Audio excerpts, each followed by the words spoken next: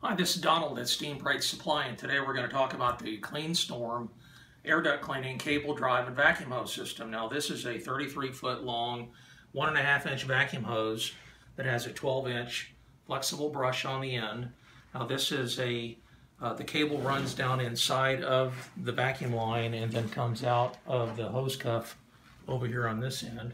And you can change the brushes. It has a little button on here that you can, and that just snaps on there.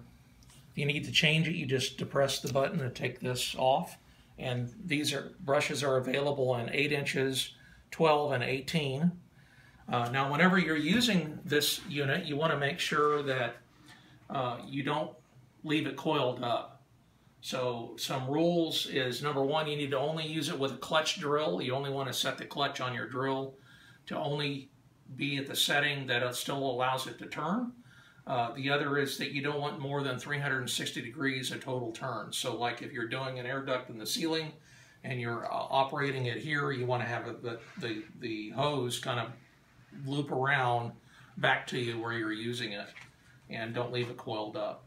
But other than that, this might be something you could use with any HEPA vacuum unit, your truck mount or portable, and help you make some extra money with it. Thanks for watching.